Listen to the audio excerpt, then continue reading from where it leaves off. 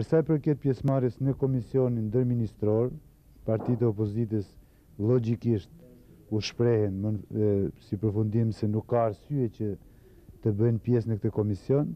sepse ky është komisioni i ministrave që do të ekzekutojnë masat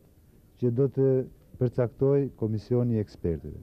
Me pak fjalë u sqaruan mjaft gjëra, qeveria mbajti shënim nevojën për një komunikim më të mirë me opozitën, edhe në mbledhjen e tanishme të qeverisë, ku unë raportova për këtë takim, ushtru detyra që të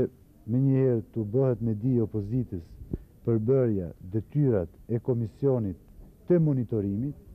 në cilin bëjnë pjesë qeveria, opozita, Grupi Miqve Shqipërisë dhe përfaqësues të institucioneve shqiptare si dhe shoqëria civile.